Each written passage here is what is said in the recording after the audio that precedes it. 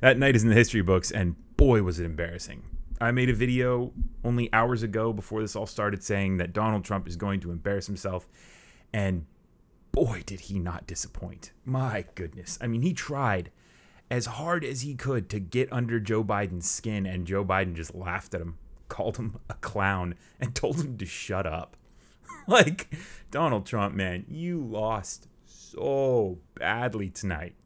So badly. Like, what? If you're a Trump supporter, you're watching this video, what do you think Trump did well there?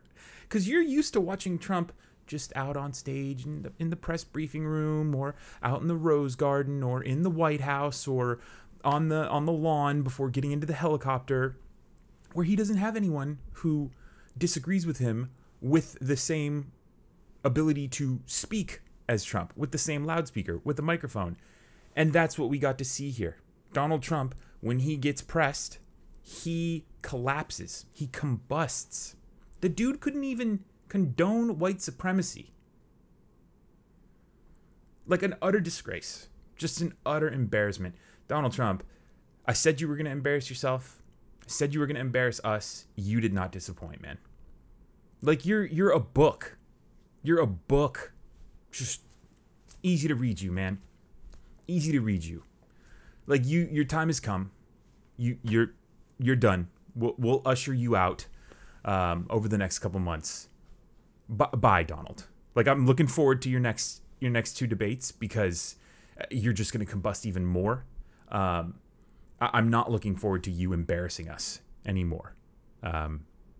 So, you know, you're not even going to try, right, to improve over the next debates. You're just going to go lower. You're going to sink lower, right? Because that's the trend of Donald Trump. Right, he just, throughout his campaign against Hillary Clinton, he just sunk lower and lower and lower until he was asking Russians to help him. Throughout his administration, he sunk lower and lower in his attacks against whoever it is. Pocahontas, Elizabeth Warren, right? Sleepy Joe Biden, he just sinks lower and lower. So my prediction is that the second debate is going to be even worse than the first one, guys. And the third one, it's going to be Trump's, like, his final act, and it is going to be a nightmare. So look forward to that, until we have Joe Biden as our president, and until we can forget as best as we can about the dumpster fire that is Donald Trump.